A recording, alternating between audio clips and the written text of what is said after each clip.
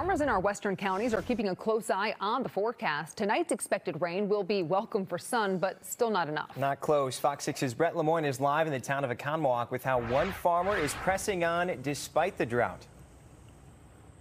Yeah, and I spoke with several farmers today, and they all compared this drought to one of the worst in recent memory from back in 1988. But the farmer who owns this field here in the town of Oconomowoc says this may be the driest in his family's history. 6 generations have worked in these fields.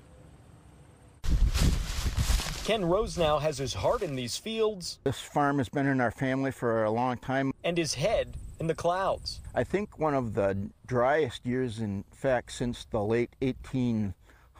Rosenau's Cedar Home Farm spans 900 acres in Waukesha County. He says he's lucky. As you can see, it looks like pretty good corn. Even in the middle of a drought. There's farmers that are telling me this is the worst crop they've ever seen on their farms. Kevin Krenz is the president of the Wisconsin Farm Bureau. Even on my own farm, you can go a couple of miles, and where it has gotten timely rain and where it has not been timely rain is extremely different.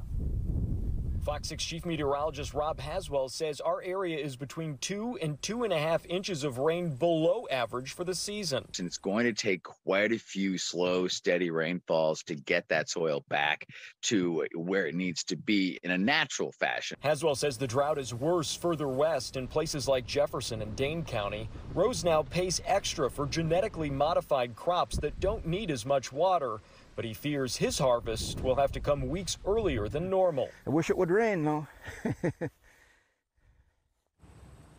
And Rosenau says one thing that's helped over the years, he doesn't till his fields anymore. He says not tilling them actually locks in moisture and delivers a better, healthier crop. Reporting live in the town of Oconomowoc, Brett Lemoyne, Fox 6 News. We're all hoping for them. Brett, thanks.